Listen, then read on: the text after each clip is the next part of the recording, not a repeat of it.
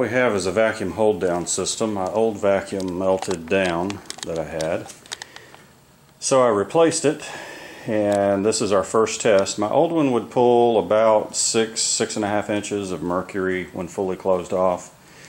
This one's pulling close to 10.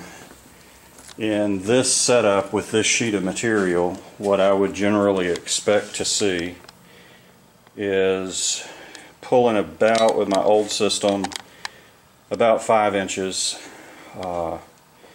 and I would probably have to add a little bit of tape around the ends to get it to seal in order to do that. This is especially hard to vacuum down because it curls right at the last.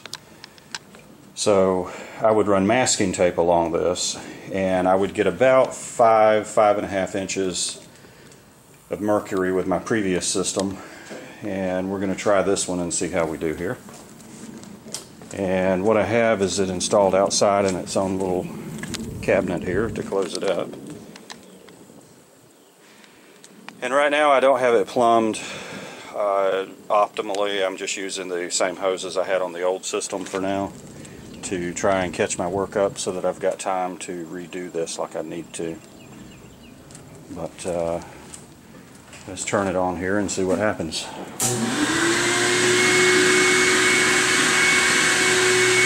It pulled the sheet down pretty good. Even these edges are pulled down. I wouldn't have to tape that. And oh wow, it's pulling about 6.5 inches of mercury, which is far more than the other one would pull, even when sealed off completely. And that's down too, it's not coming up.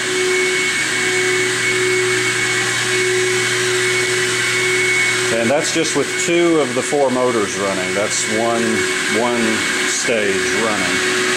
So what I want to do is turn on the second stage here and see what happens.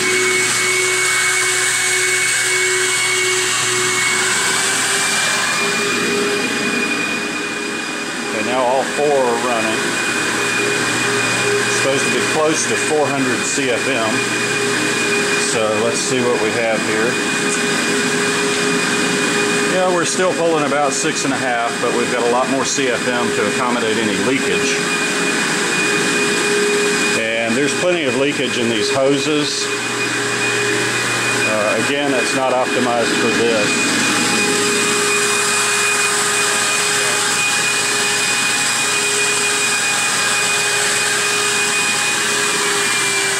Yep, I'm going to have to do something with those hoses to get those, because they can't take the pressure that this vacuum system can put out.